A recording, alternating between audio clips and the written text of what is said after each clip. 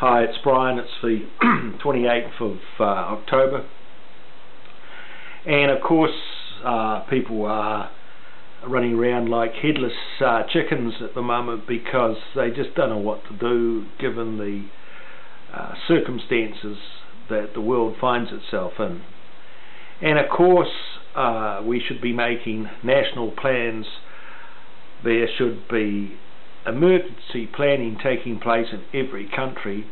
They should be attempting to figure out how each country feeds itself, planting food very close to where all populations are. But of course that can't happen now because we've taken a different route, and as I said in the past, we've overshot in several ways. We've overshot our carrying capacity, we've overshot our energy capacity, we've overshot the environment, and we've overshot the economy.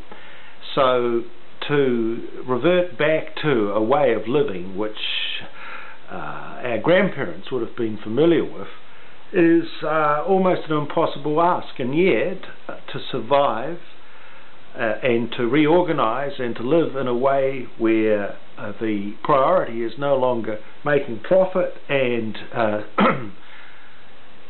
exploiting one another in order to get the ascendancy, that has to all change. And naturally people are going to resist because they have vested interests. I mean, people have gone to universities and they've got professional qualifications and they've bought into a whole system based on inequity and unfairness, and so therein lies the dilemma. How are we going to extract ourselves from all of these powerful, clinging, vested interests?